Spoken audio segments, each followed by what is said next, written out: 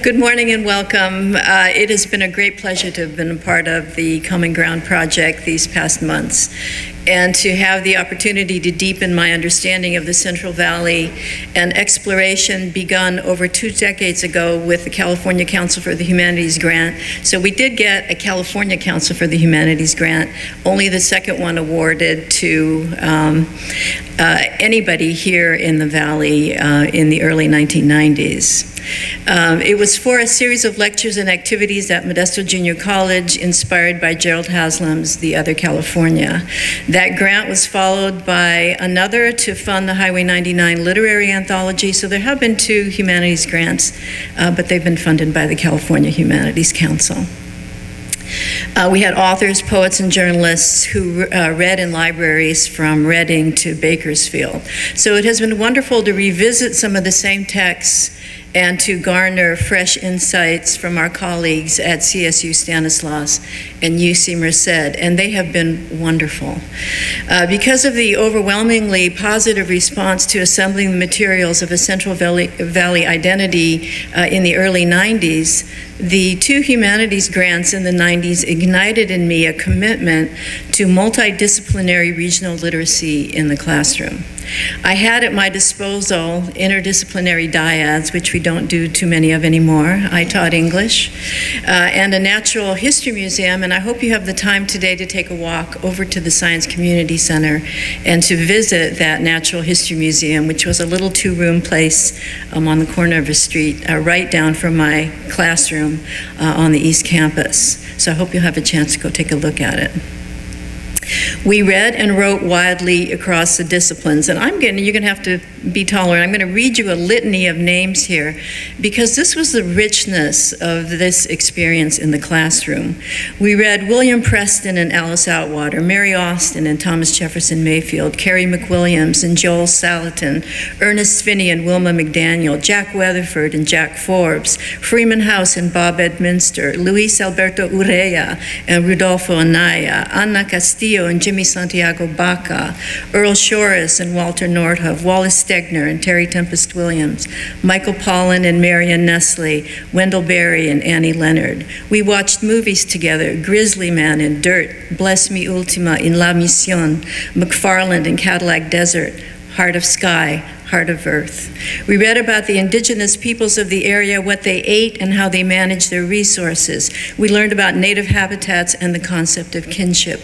We read about grizzlies and salmon and tules and oaks. We read about factory farms and family farms, about bee pastures and motowns, about untrammeled and appropriated waters, about vernal pools and Tulare Lake, about poems and plants in prisons, about the heartrending dialectic of violence and tenderness.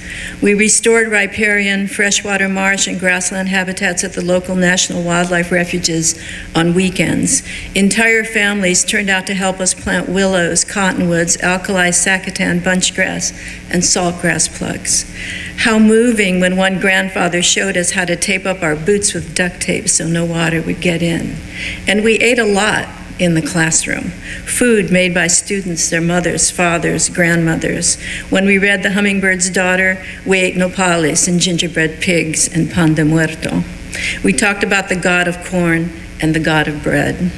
And what did we learn from all this? That the poetics of the Central Valley is a poetics of tensions, that the landscape is powerful and forgiving. As we learned at the refuges, the response of wildlife was immediate, but that in the valley, land and water are appropriated in patterns that have destroyed the environment and often created great wealth for a few and poverty and misery for many. That we commodify rather than sacralize nature, that diversity is not an abstraction but a perennial feature from the multilingual, multicultural indigenous groups to the multilingual, multicultural immigrant groups residing here now. We learned that food culture should be communal, not competitive, and that water should be a public trust and not a cash crop, and that we are in desperate need of a water ethic.